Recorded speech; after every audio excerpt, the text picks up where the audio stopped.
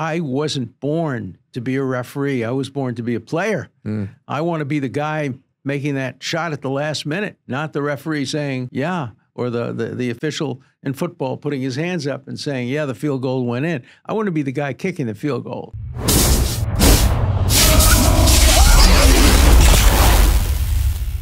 One path is a long, winding, unpaved, back-breaking, bumpy, miserable road to a place called success. The other road is straight, paved, smooth, comfortable, and that road ends up in a place called failure. Welcome to the show. I am Kyle Matthews on the Matthews Mentality Podcast, where we dive into the mindset of the world's most driven founders, CEOs, business moguls, athletes, and entrepreneurs. Each episode will turn our guests' wisdom into practical advice that will help you build a deeper understanding of what led them to success and the mentality behind what got them there. Let's get started. Welcome to the Matthews Mentality Podcast. Today we are joined by Alan Dershowitz, a Brooklyn native who has been called the nation's most peripatetic. Did I say that right? You did. That's a great civil liberties lawyer, the most distinguished defenders of individual rights, the best-known criminal lawyer in the world, the top lawyer of last resort, and America's most public Jewish defender. While he is known for defending clients such as Anatoly Sharansky, Claus Von B'low, O.J. Simpson, Michael Milken, Mike Tyson, and Donald Trump, he continues to represent numerous indigent defendants and takes half of his cases pro bono. He is a very, very, very vocal defender of civil liberties and the Constitution through his media appearances, and is the Felix Frankfurter Professor at Harvard Law School.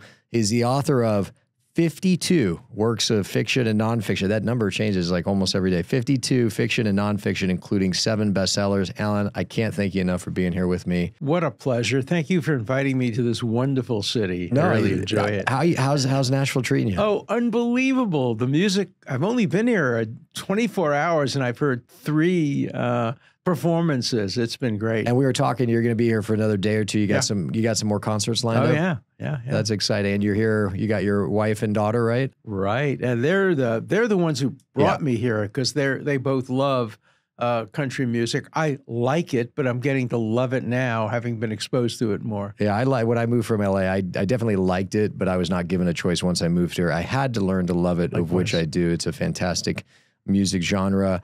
We're gonna do the best we can to cover in a short period of time. Everything you've accomplished, you've accomplished such an interesting life.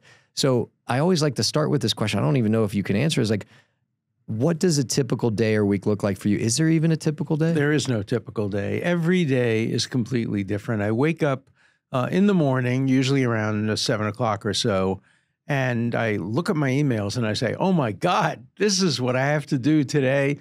I get calls from death row. I get people around the world wanting me to represent them.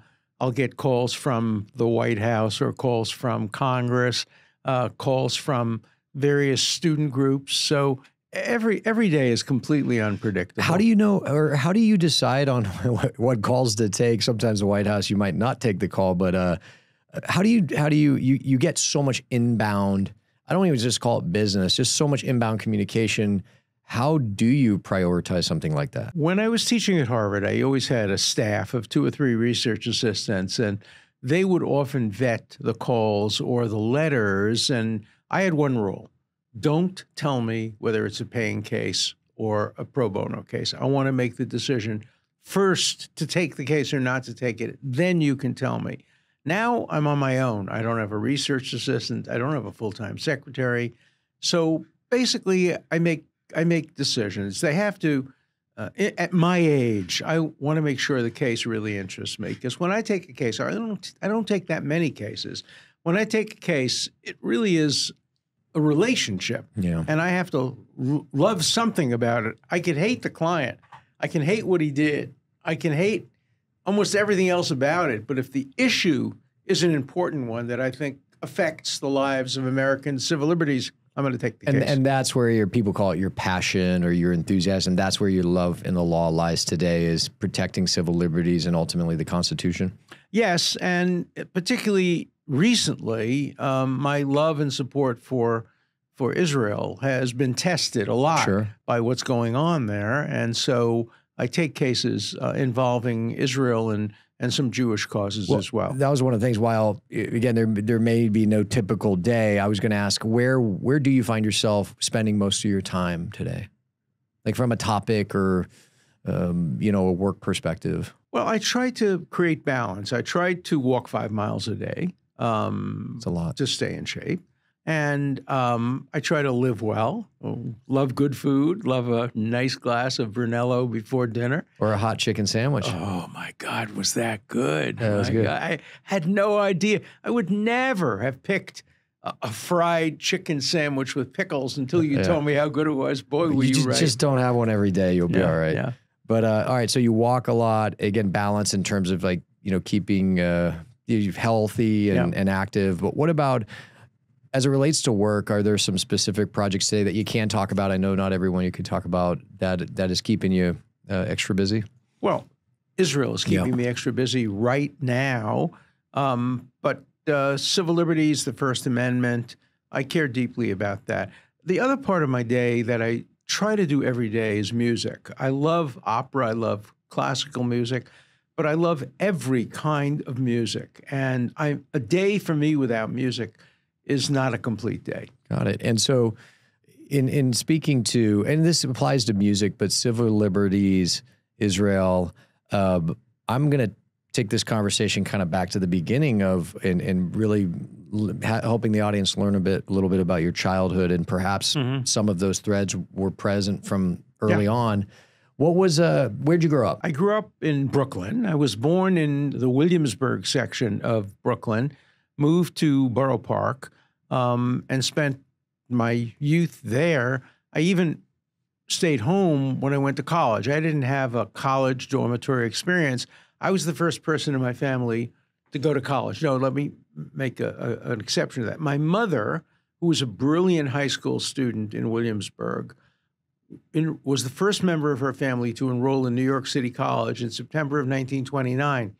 Come October 1929, the Depression, she had to quit. The world had changed. To make $13 a week to help her family. So I was the first person really to go to college. But I grew up in Brooklyn, and I'm very much a Brooklyn guy. Brooklyn guy. And so 2 parents, brothers, sisters? One brother, a little younger than I am, was also a lawyer. And my father worked so hard. He was had a little shop, a little wholesale store selling men's work clothing and men's underwear and Army and Navy stuff after the war.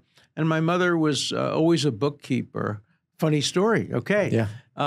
This is a name-dropping story. It was the 50th anniversary of me being a law clerk on the Supreme Court. And the justices invited us to lunch. And who sits next to me? Ruth Bader Ginsburg. And we start talking. And she says, Alan, I have a riddle for you. What's the difference between a woman who worked as a bookkeeper in the garment district in New York and a Supreme Court justice? And I said, what? She said, 1 generation. That's right. So I said, I have one for you. What's the difference between a woman who worked in the garment district of New York as a bookkeeper and a Harvard professor? And she said, your mother worked in the garment district?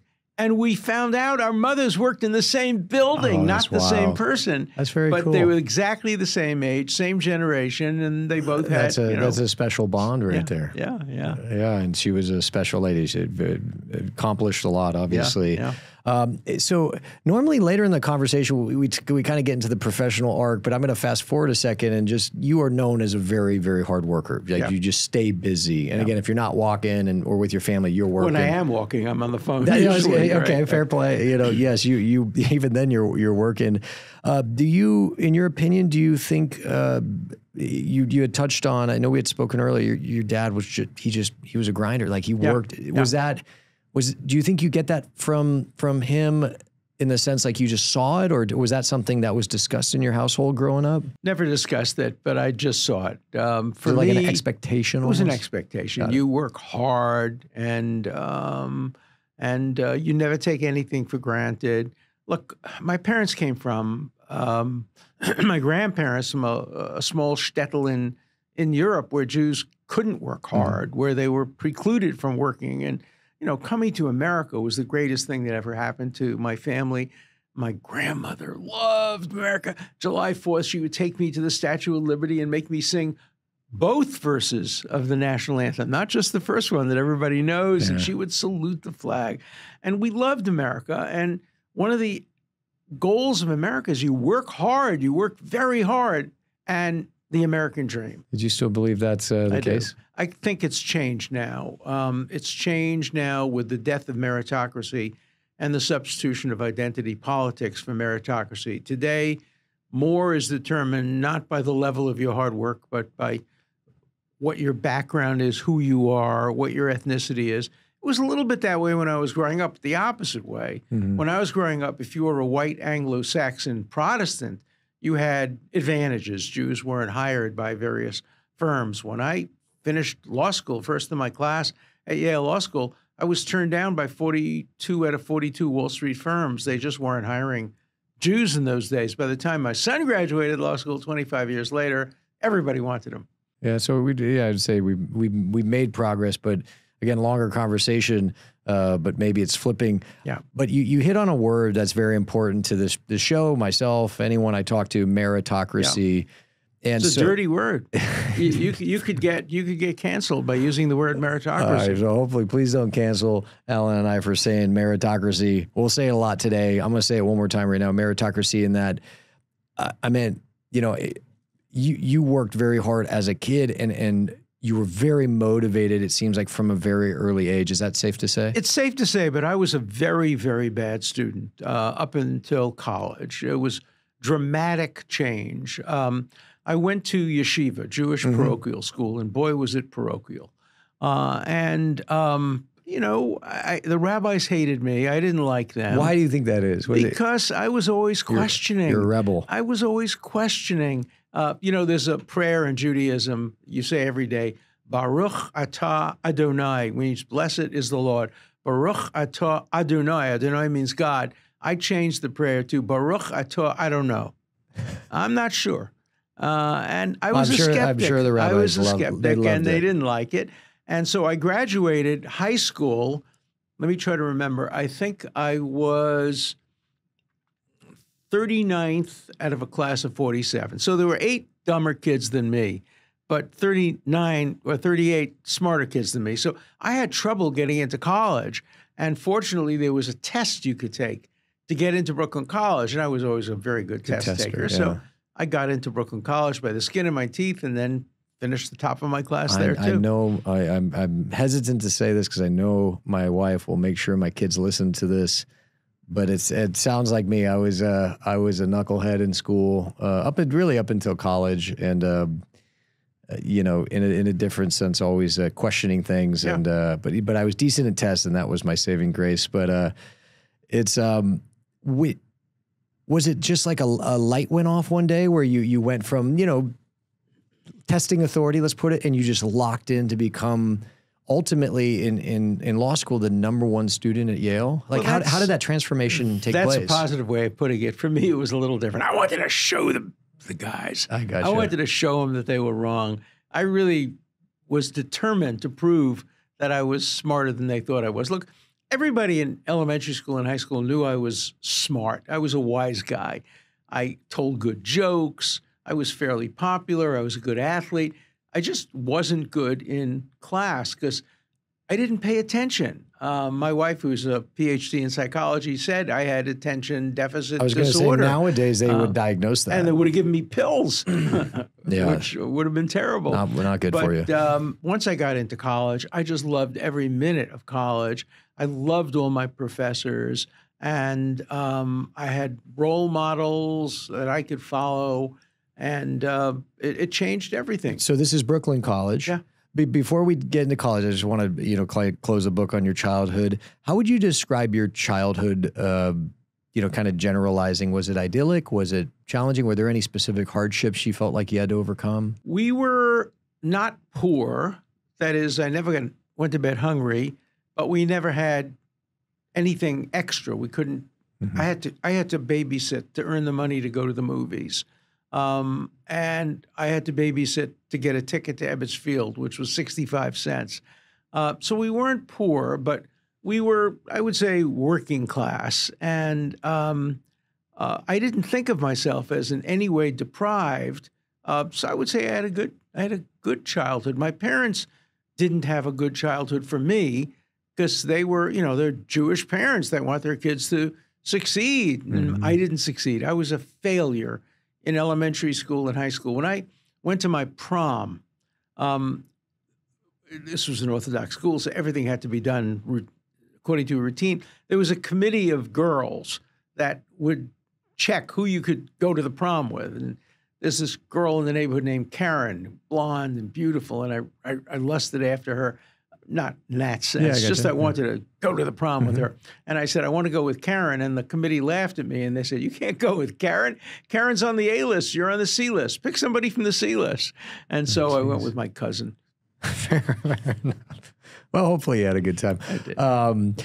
So you get into Brooklyn College. It sounds like you had a phenomenal experience there. I was president of the student body. I was captain of the debating team. We won the athletic championship. Basketball is your sport, right? Basketball, but I played soccer also. Got it. Okay. And it was just a phenomenal experience at college. And was this around the time that, kind of the light went off for you in terms of achievement and becoming a top student to show those high school teachers who thought you might? Oh, yeah. What was one of the quotes I read in the preparation? It said, I think a teacher told you to find something that required a big mouth and no brain or something. That's right. Yeah. So you became a lawyer. Yeah, become a lawyer. Well, I think you need more than just a big mouth. And one of my teachers said to me when I got like a 99 on the history regents, the teacher said, "Don't let it get to your head. You're a 75 student. You'll always be a 75 student." I'm not going to ask who, but you could probably tell me her name off the tip of your tongue. His name, Mr. Lilker. Yeah, his name. All right, so you're at Brooklyn College. Do you go straight from there to Yale, or is there? I do. Straight from there, although the president of Brooklyn College would not recommend me. Why not? Even though I was a top student, because I was a big supporter of the NAACP, the National Association of Advancement of Colored People. I conducted marches. I went to Washington, and he thought that was a kind of communist front organization. He was very conservative, so he wouldn't recommend me. But I got into all the law schools I applied to. And what year was this in? 59. 1959. And I went to Yale Law School from 59 to 62 and had a great time there. When you got into Brooklyn College, did you know you wanted to be a lawyer at the time, or was that something that happened over the course of those 4 years? I think I was a lawyer by default. I wasn't good at anything else. And everybody always said, you should be a lawyer. So I didn't take pre-law. I took a lot of philosophy and history, but nothing pre-law, because I figured I have enough time to learn about law in law school, and that was a smart move. And how was the Yale experience? Oh, phenomenal! I was editor-in-chief of the Yale Law Journal, first in my class. Couldn't have been better. Made lifelong friends, and the most amazing thing is between 1955, when I was almost last in my class, and 1962, when I was already offered a job at Harvard Law School. It's only 5 years. It's like the Red Sox, from the worst to the first. Yeah. But fortunately, it's quite the transformation in a short period of time. Editor-in-chief of the Law Journal, top student in your class. What, in your opinion, allowed you to achieve those things? I think that I never accepted anybody else's views of anything. I was an arrogant brat. I remember talking back to my teachers. And of course, in yeshiva, if I could talk back to my teachers, I get slapped. At Yale, I get commended. Oh my God, he's talking back to his teachers. And I was always questioning, always trying to be creative. And that worked very well at Yale Law School. And in questioning and creative and challenging what you're being told, would you say it's fair to say that a lot of hard work and discipline as well during that time? Always, but it was the questioning attitude. The questioning attitude was always a double-edged sword. It got me noticed, but it also made enemies. And the same thing, it continued through my life. Mm-hmm. I mean, I still question everything. And because I question both sides of everything, I'm not part of any team. I'm not loyal. I'm not a loyal Scotsman, as I think they used to say. Everybody should be questioned. In the process of questioning and working very hard to achieve at the time where you were at Yale, I mean, the literal top, right? Yeah. There's a lot of people, not a lot of people, but people will go to college or they'll go to law school. Maybe they'll even end up going to law school a year, but only one person a year achieves the #1 spot. Were there ever times where not that you were pursuing that as the goal, but you're obviously pursuing excellence. Were there ever times that you've just found yourself working really hard or staying up late studying or just doing a lot where you question, like, why am I doing all this? Why am I working so hard? Like, is it going to be all worth it? No, it's so interesting. I question everybody else, but I rarely question myself. I never thought that way. That was the way you do it. You work hard and hopefully you succeed. One of my professors, Alex Bickle, who was a great professor and a great mentor, said to me, Alan, on your trajectory, you'll be on the United States Supreme Court. And I disappointed him greatly. And I said, that's not my goal. That's not my goal. My mother would be very happy if I were a justice of the Supreme Court, but I wasn't born to be a referee. I was born to be a player. I want to be the guy making that shot at the last minute, not the referee saying, yeah, or the official in football putting his hands up and saying, yeah, the field goal went in. I want to be the guy kicking the field goal. Interesting. Yeah, because I was going to say, well, what was the goal? But it's, I love the analogy of being a player on the field, not necessarily, a Supreme Court justice, again, incredibly prestigious, but, interpreting the law, so to speak. I would not have enjoyed it. I would have, thrived with the note, the fame, and my mother would have loved it. And it wouldn't have made me wake up every day the way I do now. I don't think you would have enjoyed, they have to be, let's call it very soft-spoken, right? They can't say certain things. I think you like to share your opinions on things. And so you're at Yale, you do great, you're coming out of college. What happens? I didn't have a plan. I never was a strategist for my own career. I never said, this is what I want to do in the next 2 years, 5 years, 7 years. I took advantage of opportunities. I tried to understand what was going on in the world around me.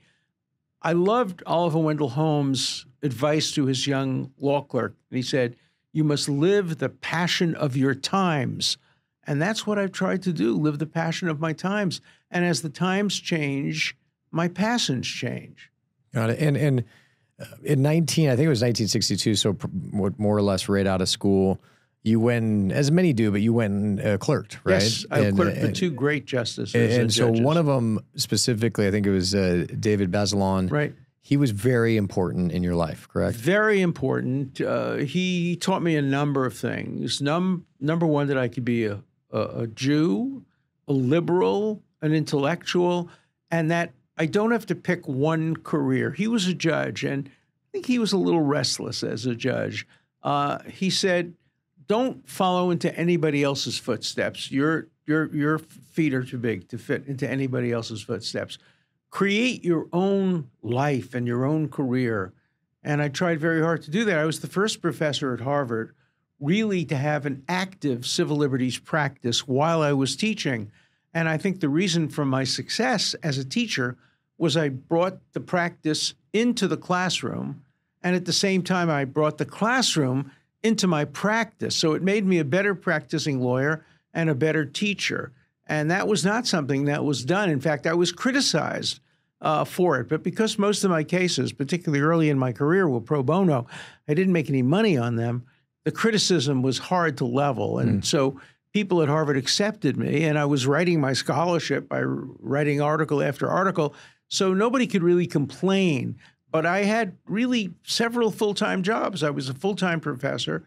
I was not quite a full-time litigator, but a very substantial litigator, a full-time writer of books and articles, and a kind of public intellectual going on television and writing for the New York Times. So I had 4 careers, and I never wanted to choose among them. I wanted to do them all. You wanted to do them all, and the only limitation is 24 hours in a day. There are 24 hours in the day. I never realized that. Somebody told me that once. Somebody told me that. Now, before we get into the meat of your career, and by the way, I have a friend who once billed 27 hours in a day. He was traveling. I was going to say, and he billed 27 hours, and they framed it in his law firm. Good man. I'm sure it helped him make partner. Yeah. But Bazelon, yeah, I think you once described him as your best and worst boss. He was a terrible boss for somebody other than me. Bone. Yeah. But that was great for you. For me, it was fantastic. I couldn't wait to come into work, and I knew I would be working late at night, and I knew I'd be doing very difficult things, but I loved it. My co-clerk couldn't bear it. And how old were you at the time, roughly? 21. 21. Yeah. So, what advice would you have, or perspective, as we get older, hopefully we have more perspective, for a lot of 21, 22, 23-year-olds coming out of college today, and a lot of them, whatever professional field, whether it's law, real estate, anything in between that they want to achieve, in their minds, they think, I want to get to the top. I want to be the number one, like you were at Yale. But generally speaking, what I've found, and you could correct me if I'm wrong, it takes tremendous sacrifice and discipline and long hours and working a lot. And it's not sacrifice if you love it. That's a great point. That's a great point. I was going to say, when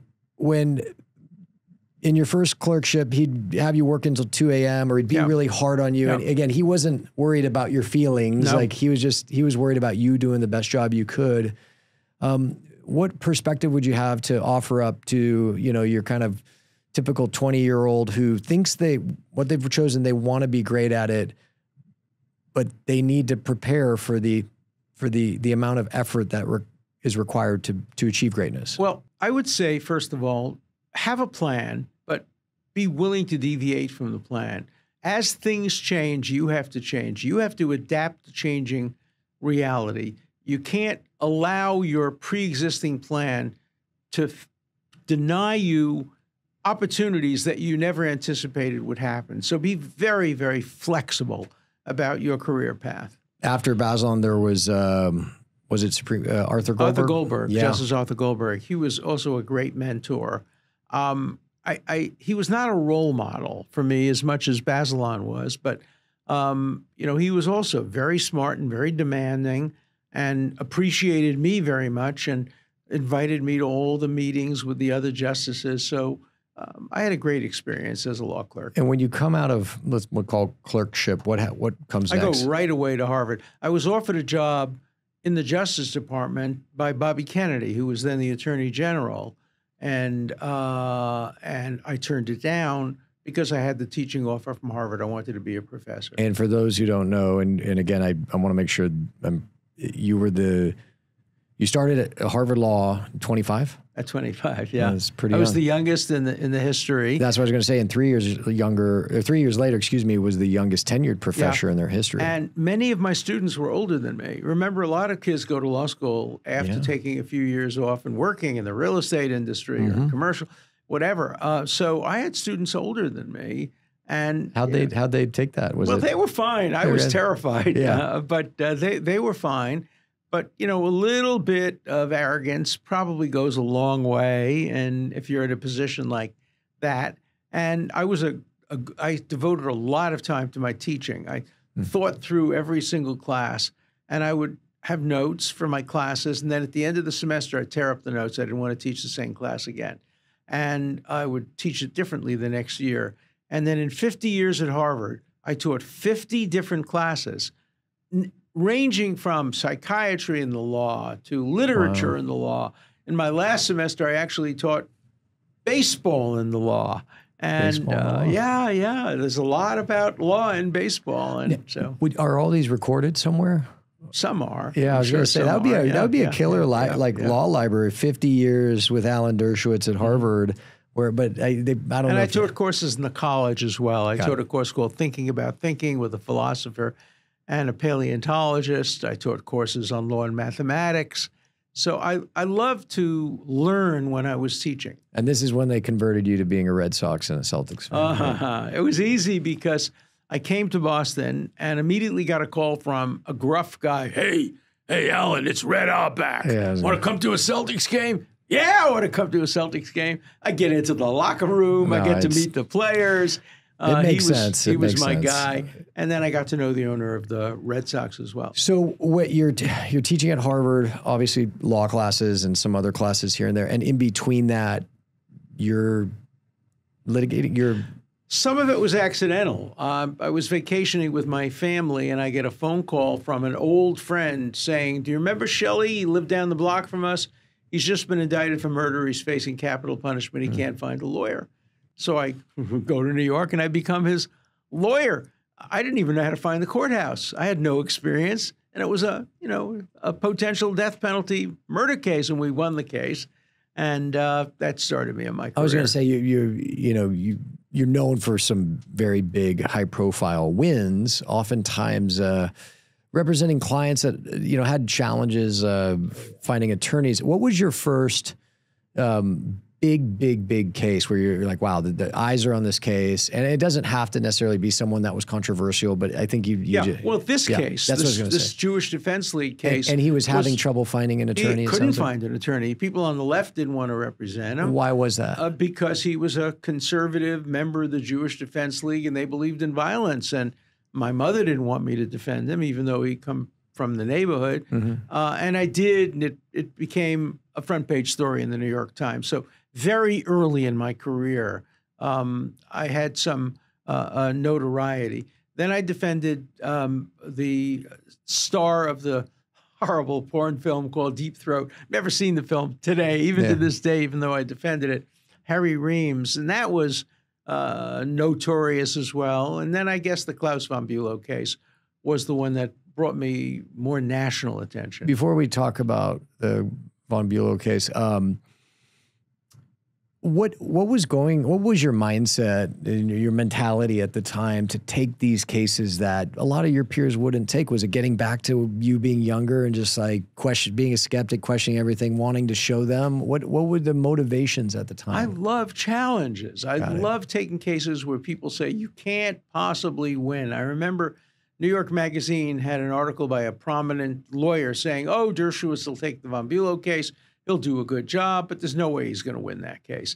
I love that, and I love that challenge, and I like to prove people wrong. He's kind of like an underdog, right? Yeah. And I think my father was a strong guy, and he liked to box, and he was the second oldest member of his family of 8, and the oldest was infirm. So my father was the guy who had to protect the family, and in Williamsburg in Brooklyn, they were gangs, not like today, but he was out there fighting. And when I was like 5 years old, he bought me boxing gloves and taught me how to box. And so you kind of had this fighter's mentality, and also an underdog, or protecting the underdog. My father said to me, always defend the underdog. Always defend the underdog. You've got to defend the underdog. Don't ever be a bully. Always, when you fight, he used the term "fight up." Fight people stronger than you, people who are more prominent than you are. Never fight people who are not up to you. Do you think that amongst, I'm sure, other motivators, but that provided the fuel to power you through, some of these more challenging cases? Yeah. And I think it's been what I've done all my life. I always fight up. I always fight against people who are more powerful and stronger, and always try to defend the underdog. Provide you almost unlimited energy to do it. I've been blessed by the good Lord with energy. I'm 85 years old, and I'm still walking my 5 miles, and I'm still, going to country music concerts. Yeah. Maybe you'll be down on Broadway later tonight drinking those $8 tall cans. So, all right. So talk to the audience about the Von B'low case. That was the big one that kind of blew your celebrity up in a sense. So my specialty was always and. I was called the and professor. Law and medicine, law and science, law and mathematics, because I never believed that law itself was that interesting. You always had to fill the vessel of law with information from other disciplines. And the Von B'low case was a perfect case for that, because it was a scientific case. How did she get into a coma? Was it insulin? Was it her own drinking? Was it her own hypoglycemia? And I handled the case as if it was a scientific experiment. I put together a legal team of students from the medical school, from science, from the law school, and we eventually proved that the government's theory that he had injected her with insulin could not stand up to scientific analysis, and we won the case. When you're interviewing oftentimes a defendant, right, to decide to take on the case, and whatever you're comfortable sharing in the sense of what cases you did or did not. But my question becomes, do you have to get to a point as an attorney where you actually believe that they're innocent? Well, I'll tell you a story about that. So Mike Tyson and Don King call me and say, as you know, Tyson's been convicted of rape and he's going to be sentenced tomorrow or the next day. He'd like you to fly out to Indiana, meet with him before he gets sentenced because he'll probably be sent to jail that same day. So I go to see him in his hotel room, and there's Don King and a bunch of hanger-oners and Mike Tyson. And Mike Tyson says, all right, Alan, before I decide whether to hire you to be my appeal lawyer, I want to know, do you believe I'm innocent? And I said, Mike, it would be a fool for me to believe either way. I haven't read the transcript. I've just read newspaper accounts. I have no idea whether you're innocent or not. He said, all right, enough of that legalism. What kind of a person do you think I am? I said, Mike, you want the truth? He said, yeah. I said, Mike, you're a schmuck. He looked at me and he said to the people around him, this guy just called me a schmuck. He says, why'd you call me a schmuck?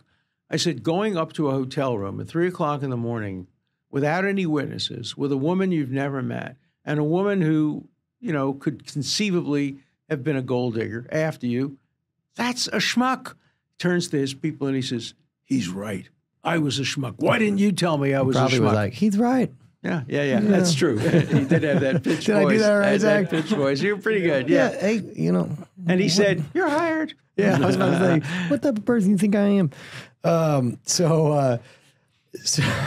Sorry, I don't think I've ever done a Mike Tyson impression. He's a nice guy, by the way. I like him. He's turned around his life. He has a show now in Las Vegas. He seems like he's doing great. He's doing okay. Yeah, he's doing great. And I mean, that was obviously a very, very high profile case.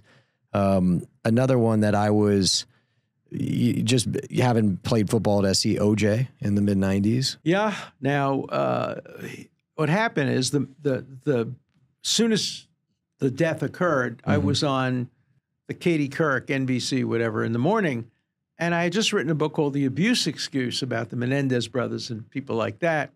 And so she asked me what I think. I wasn't his lawyer. I said, well, I think he did it because mostly it's the spouse who did it when there are cases like this, and he has a history. So I think he probably did it, and he'll probably come up with some abuse excuse for why he shouldn't be sentenced to death, which he was facing at the time. A few days later, I get a phone call from Bob Shapiro. Alan, we want you to be one of the lawyers in the case. I said, I can't. I already said I thought he did it. He said, everybody thinks he did it, but he's facing the death penalty, and you don't turn down death penalty cases. And I said, okay. And I took the case. They then took the death penalty off the table. But again, very scientific, the case. There were socks which had the blood of both O.J. Simpson and the victim. And it was a damning piece of evidence. And I was able to prove with the help of the other lawyers that the blood was actually spilled on the socks by a police officer, not gotten during a killing because of the way the blood splatter on the socks was. So again, it was a scientific case. I remember that one. Fast forwarding a handful of years, Julian Assange, WikiLeaks, that was a big one. A key First Amendment case. It's still going on. We haven't resolved it. No, I think he's gonna probably be tried at some point. It's been years now, and he spent some terrible time in the Ecuadorian embassy, virtually a prisoner.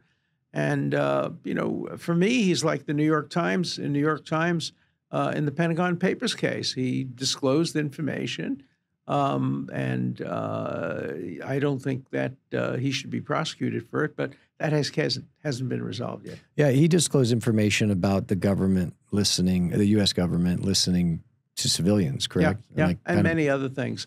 And there are things he didn't disclose because he didn't want to disclose sources or methods of intelligence. How do you... I'm trying to frame this question the right way. As much as you're a fighter and protect the underdog and, show authority, right? Yeah. There had to have been multiple moments, correct me if I'm wrong, but multiple moments, and maybe one moment that was every moment whether you're defending Tyson or Simpson or Julian Assange and all the way to, Donald Trump, and we could talk about him in a second. It's where the pressure was so much that it actually you came close to saying, you know what, the juice isn't worth the squeeze here. I can't do this. No, I never had that. What I had was real regret on taking the Jeffrey Epstein case, because when I took the Jeffrey Epstein case, it seemed like a relatively minor case. There were 2 or 3 women, one of whom was 17, the others were over 18. And it didn't seem like such a big deal at the time. And he was prepared to plead guilty. And then, of course, the new information emerged. By that time, I was kind of locked into the case. And then I got accused by a woman I never met, never heard of, who fortunately has now acknowledged that she, quote, may have confused me with somebody else, misidentified me. But I went through hell in that case. And so that was probably the one I most regret having taken. And was there a time during that you thought maybe I should drop this and you didn't? I can't drop a case, but there were times during the case I said to myself, I wish I hadn't taken it. And what about Donald Trump? I mean, I'm sure you're getting heat for. I got much more pushback on Donald Trump than I did on any of the other cases, including Jeffrey Epstein, particularly from my colleagues and friends and neighbors in Martha's Vineyard who stopped talking to me, wouldn't allow me to speak at the library, wouldn't allow me to speak at the community center, banned me from the synagogue. It was really McCarthyism. So they believe in free speech up until for thee, but not for me, up but until not it's for thee. Inconvenient. Right, due process for me, but not for thee. Everybody has the right to counsel except people they don't like. Except people they don't like. Yeah. What was in a Cliff Notes version? What was because Donald Trump has a lot of legal issues, as you know. But what were you working with? It was only one issue. Yeah. He was impeached for abuse of power and obstruction of Congress. Now, I know the Constitution, and I went back and I read every word of the debates over the Constitution, and it was clear that the framers did not intend to allow a president to be impeached on such vague terms. They wanted only treason, bribery, or other high crimes and misdemeanors, and none of them were even charged by Congress. So I took that case on a purely constitutional issue. In my hour and 6-minute presentation in front of the Senate, I never mentioned the word Donald Trump. I said I'm representing the Constitution, the presidency. Today it can be used against one person. Tomorrow it'll be used against another person. I made an abstract, I think, compelling constitutional argument, but boy, did I get hell for it. You got hell. What was the worst part of that? Was just losing relationships? No, the worst part of it was my wife.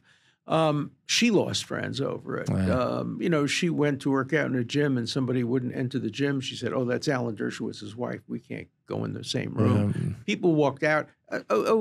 Caroline Kennedy, the daughter of President Kennedy. I'd represented her uncle, Ted Kennedy, at Chappaquiddick, and no problem.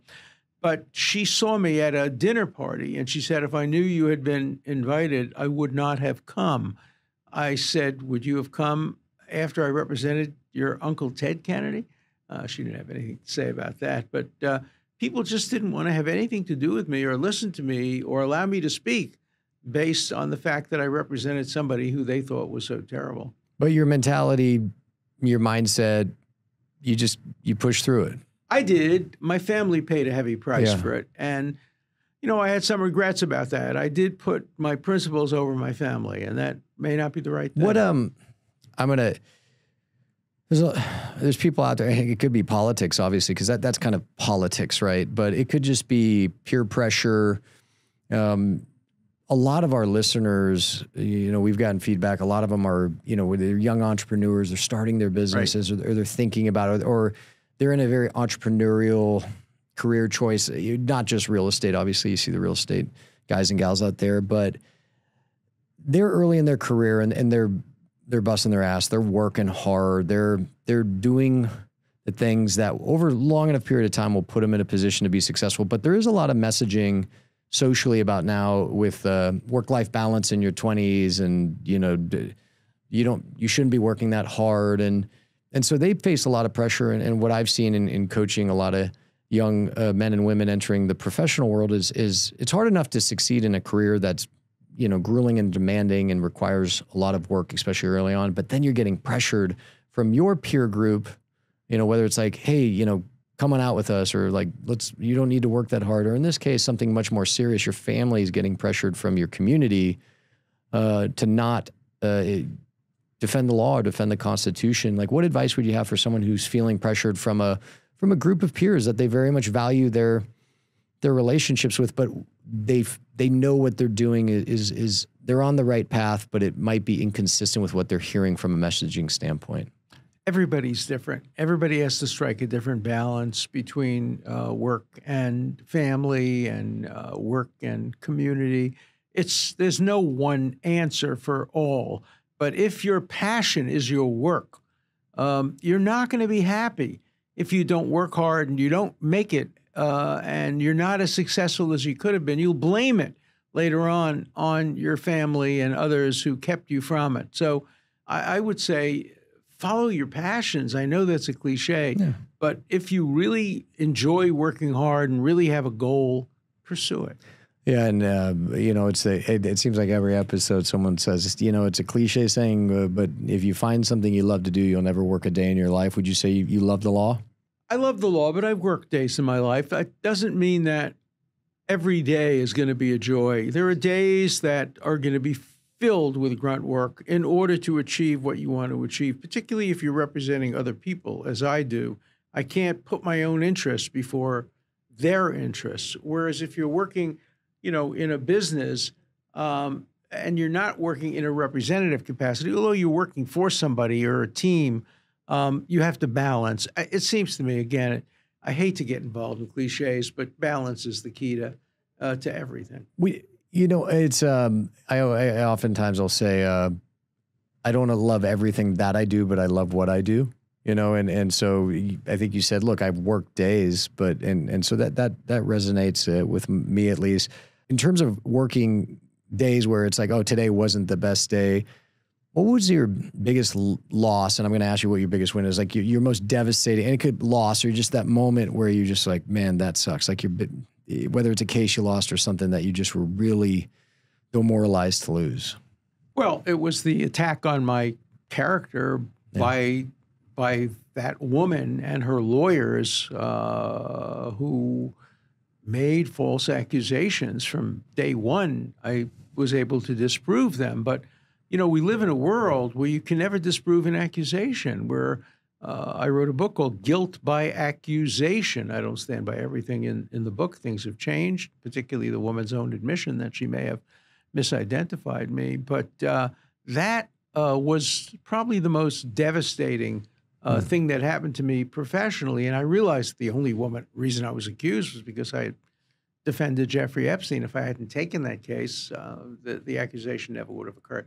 And that took a toll on my family and my children. They were in college at the time. The Me Too movement, you can't disbelieve a woman. Fortunately, it ended well.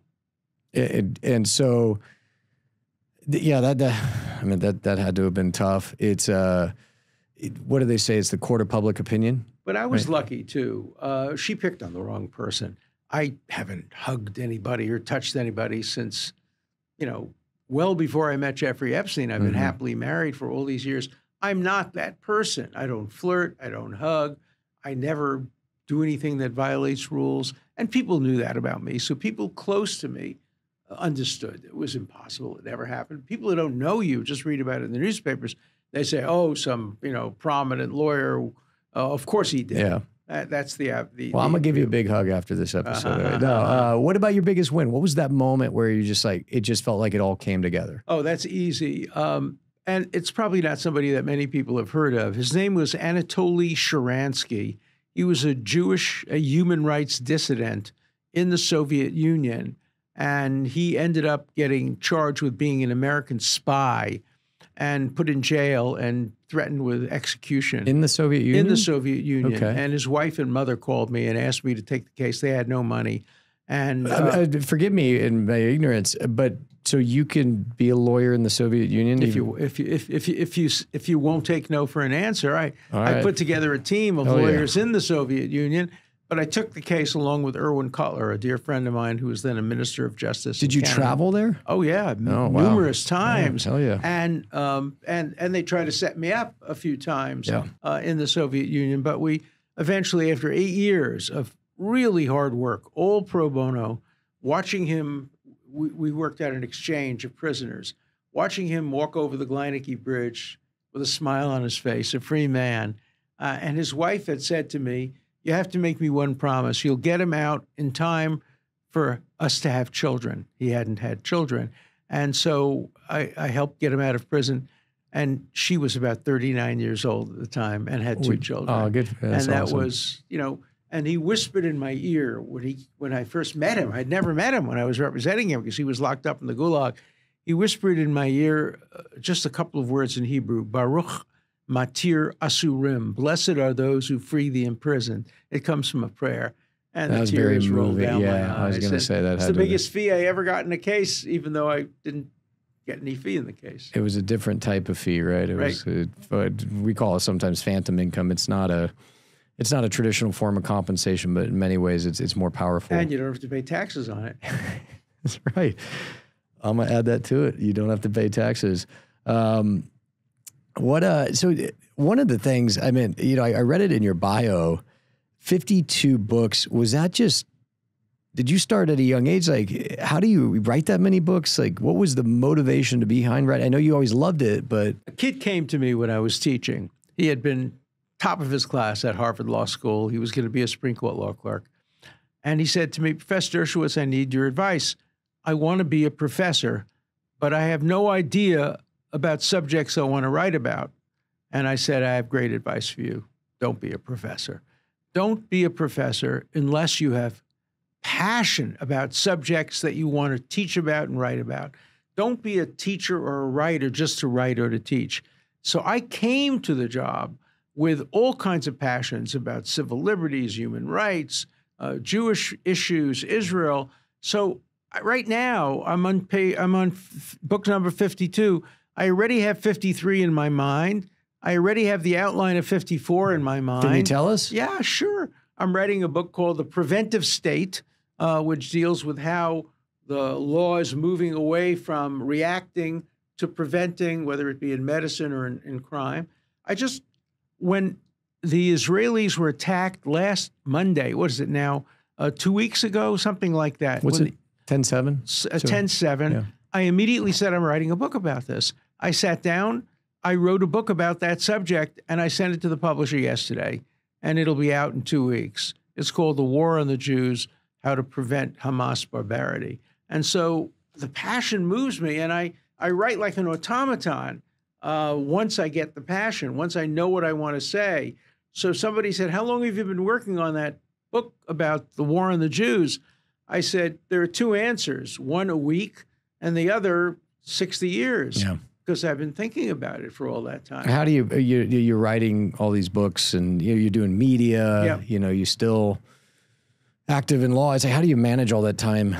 And I do music every day and I walk every day. I have a lot, fortunately, thank God, I have a lot of energy. Grandkids? Huh? 2 grandkids, and both in medical, they're both post-medical school, and 3 wonderful children. And I spend a lot of time with my family and my friends. And so I try very hard to live a balanced life. What would you, if you were to summarize, and, we talk about motivations and mindsets, is your why? Like, in terms of you looking back at your career, and I know you're still writing that story, but, you've accomplished so much. Like, what was your kind of overarching motivation over the years to have done everything you've done? Like, what was your why? There was no conscious motivation. Every phase of my life had different motivations. I always wanted to be the best. I always wanted to never be second best. If I had been an athlete, I probably would have tried to do what Brady did and stay on until I was 45, or Rogers or some of the other great people. The idea, I remember talking to Bill Clinton once when he was about to leave office. He had written me a nice note, and we spoke on the phone, and he said, I have to get back to work now. And I said, well, it's about 11 o'clock at night. Are you going to sleep? He said, I'll have plenty of time to sleep after I'm president. And, I'll have plenty of time to sleep when I'm dead. And so I want to make the most of every moment that I have. That's what my wife notices about me. I don't waste a minute. I can spend a lot of time, walking and just, listening to music, but I never just sit there. I never just waste. Not a lot of idle time. hands. Yeah, yeah. Yeah, I think they call it the devil's workshop.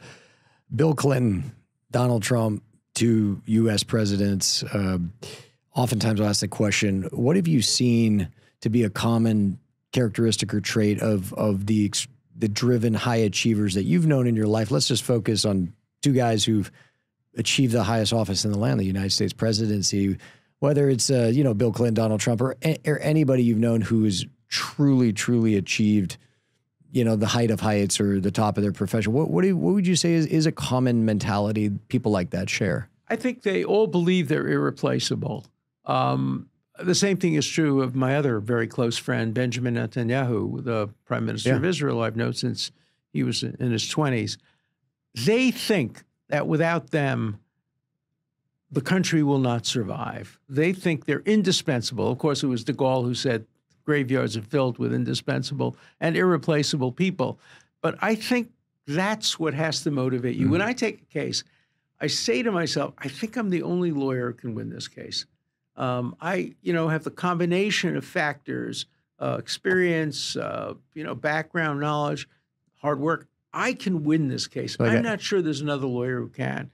So there's that concept of indispensability, which is very arrogant and almost always wrong. It's funny. I've never heard this answer. It's fascinating. I was going to call it a healthy ego, or in the case of Bill Clinton or Donald Trump, I don't know if people would describe it as a healthy ego, but ego is this feeling of like, I'm the only one who can do this. Yeah, and it begins to merge with narcissism sometimes. Sure. And so a little bit of both of those are really important. Because if you think somebody can do the job better than you, you're not going to do it.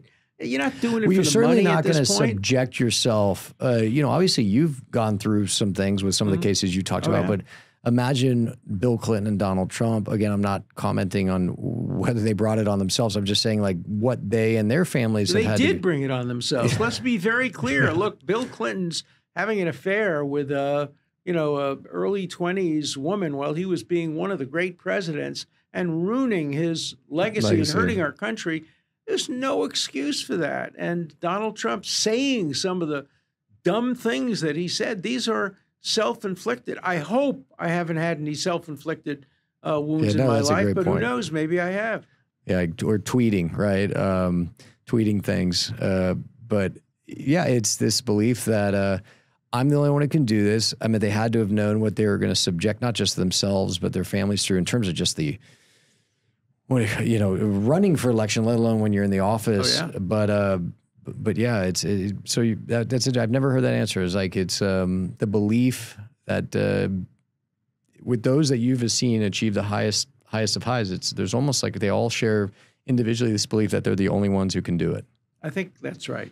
I've seen that not only among the two presidents that I've represented, but other people who've been in very, very, very high positions of authority. They look in the mirror and they say, if it's not me, it won't happen. No, I'm going to ask that question the opposite.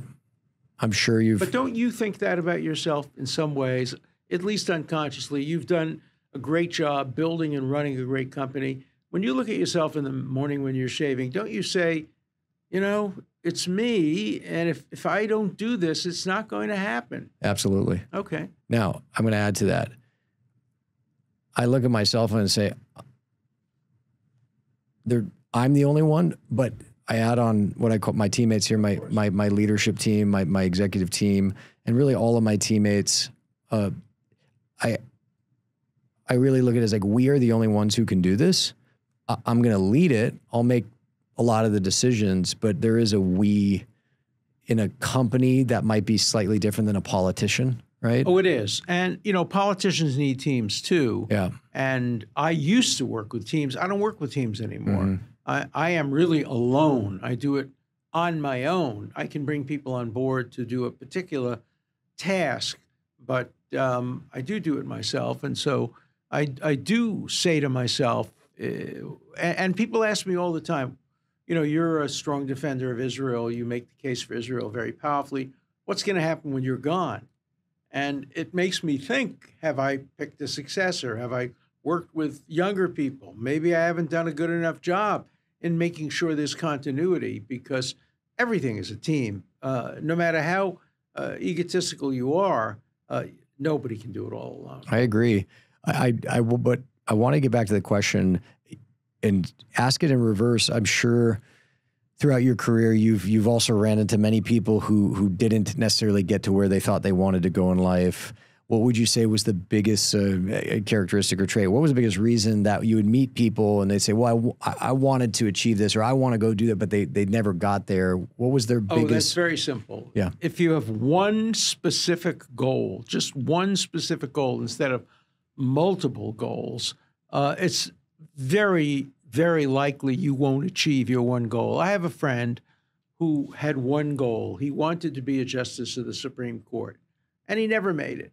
And he never made it because the statistical likelihood of being a Supreme Court justice, no matter how brilliant you are, is about the same as winning the lottery. There are so many factors. You know, will a vacancy occur? Did it occur at a time when somebody of a different gender had to be picked? It's not about you. It's about a process. But this person has become very disappointed and very disillusioned and very unhappy because he didn't achieve that one goal. I never had that one goal. I wanted to do a lot of different things. And I've accomplished many of them, but not all of them. And, you know, it's I'm still young, so I'm going to try to accomplish the few things that I haven't accomplished. What are the few things you haven't accomplished that you're pursuing right now? I've written a lot of really, really good books that have had a very positive influence on life. But I haven't yet written the perfect book that I somehow contemplated that I would write. And maybe I still will. I'm working on it now. The book, The Preventive State, that I'm working on kind of summarizes a lot of the work I've done over time. But I would say I accomplished everything I wanted to accomplish as a teacher. I've accomplished everything I wanted to accomplish as a litigator. And as a writer, I've come close. I'm going to kind of wrap this up here.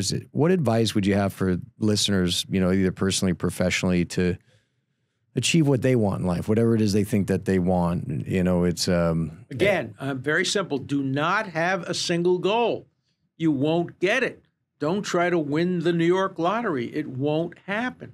Have multiple goals. Have a range of possible outcomes. Be flexible. Go with the flow. Go with the times. Live the passion of your times. But don't have a specific one goal, because that's almost impossible to accomplish. Professionally speaking, don't put all your eggs in one basket, right? Yeah. And in a practical sense, is there a resource, a book, something that you would recommend, something very specific, where you're like, oh, this helped me a lot, or this is going to sound strange. No. So one of the books I'm about to write is Why I Pray Like an Orthodox Jew, Think Like an Agnostic, and Act Like an Atheist. You know, I don't make decisions based on God. I don't know whether God exists or not. I'm agnostic about everything in life. How could I ever believe he doesn't exist or does exist? But I love the Jewish tradition, so I pray like an Orthodox Jew. So this will sound surprising to you. The book that has been most influential in my life has been the Bible, for somebody who's a secular person. And the reason I love the Jewish Bible, I love things about the New Testament, things about the Quran too. The uniqueness of the Jewish Bible is there are no good characters in it. Everybody is deeply flawed.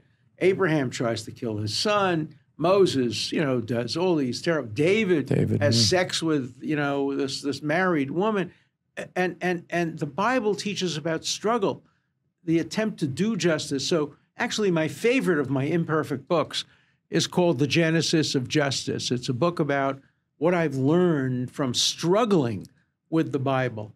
And so the Bible has had a big, big influence on my life, even though I got C's and D's in elementary school from my rabbis, because I didn't give them the right interpretation of the Bible.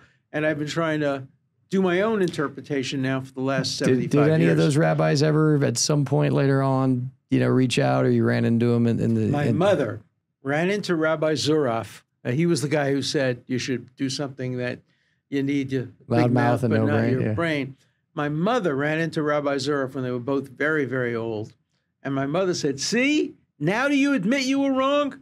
And Rabbi Zurf turned to my mother and said, is your son Orthodox? And my mother says, no, I wasn't wrong, he said. He was a failure. He would be a success if he were Orthodox. But if he's not Orthodox, he's a failure. This is after I was, I was going to say, the top of my profession. I guess you gotta hand it to the guy for the commitment. So I didn't show him. I never achieved my goal of making the rabbis understand they were wrong. He still thought he was right. Last question. What do you want your legacy to be? Like, what do you want when people say, oh, Alan Dershowitz, what do you hope they say when describing you? He put principle over popularity. He always did things based on principle. He never deviated from his principles. And as a result, was not always as popular as he could have been. So for me, I've tried very hard to live a life of principle. That's the title of a great book, Principle Over Popularity. Mm-hmm. Okay, my next number 56. You said you've written a lot of good ones. That I don't know. That sounds great to me. Principle Over Popularity, because it's not just a book about what you've done, which is choose principle over popularity. It's also, I think that choice. Mm-hmm.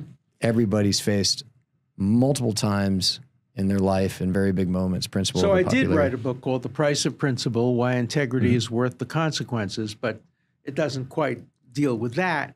But principle is very, very important to me. A single standard, justice. These are all things that have motivated me throughout my life. Well, I can't thank you enough for being here. This has been great. Your questions are phenomenal. You really had to ask a question. You would have been a great cross-examining lawyer. Yeah, it's what my dad says. That's funny you say that. No, you sit in this chair. Well, the difference between being a defense lawyer and a defensive back in football, it's only a matter of degree. You're both trying to prevent the other team from scoring. And some physical violence, right? But no, you sit in this chair, you just get better at it. And I have the easiest job in the world. I just get to ask, open it. It's like sales, sales out in the real estate field. They teach you early on. It took me a long time to pick it up, but you got to ask open-ended questions. And the biggest thing that I had to learn was shut up and listen. Well, it's interesting because people teach law students all the time, don't ask open-ended questions. Always know the answer. I have one rule. Never say never or always if you're trying to teach, because everything is different. There is a time for an open-ended question. There's a time for asking a question that you don't know the answer to. And the mediocre lawyer always just follows the rule book, and the really good lawyer understands when you follow those traditions and when you take risks. Taking risks is an essential part of success. Well, I appreciate you coming on and being on the show, and I'm happy to hear your time in Nashville is going well, and you hopefully have we have this gorgeous fall weather. Enjoy it, and enjoy some of the music, and I'll be in. I'm sure I'll be in New York soon. I'll reach out. But please, I'd love. It's great to have you. I can't thank you enough. Thank you so much. See you.